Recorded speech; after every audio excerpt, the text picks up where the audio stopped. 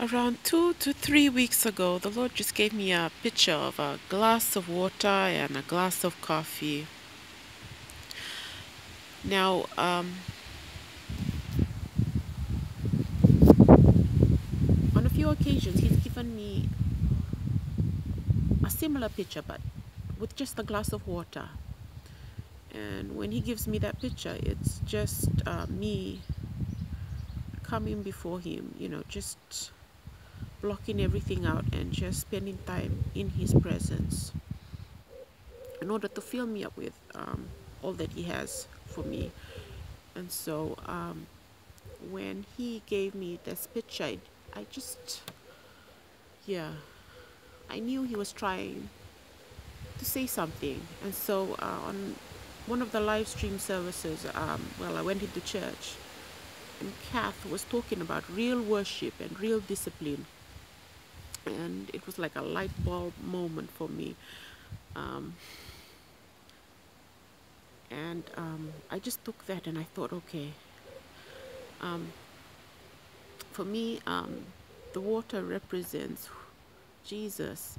He is that living water. He fills me up with all that He is. He is pure, He is whole, He's refreshing, He's clean, He cleanses me, He washes me. Now with the coffee is wonderful. It's the world. And God created the world for us. He created the world for us to enjoy. But like coffee, if we have too much of it, we become dehydrated, dry. And when I have too much of coffee, it makes me sick. It gives me a headache. And sometimes that happens when we're drawing strength from the world, when we're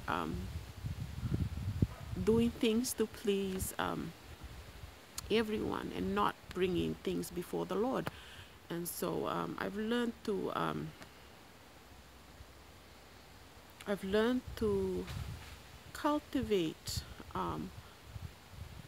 a life of just praise and worshiping God with the small things. So I'm a housewife, and within the last 2 or 3 years, I've truly enjoyed just doing it for the Lord.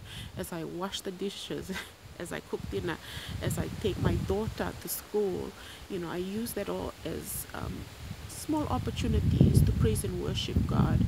And in that I find fulfillment, in that I find strength, in that I find wholeness.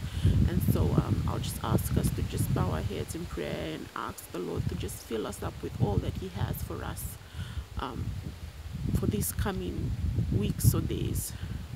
Shall we all bow our heads for prayer?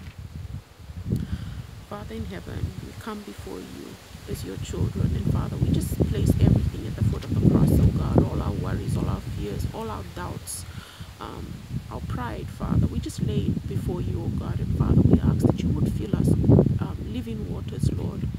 Thank you, Father. We ask this in Jesus' name. Amen.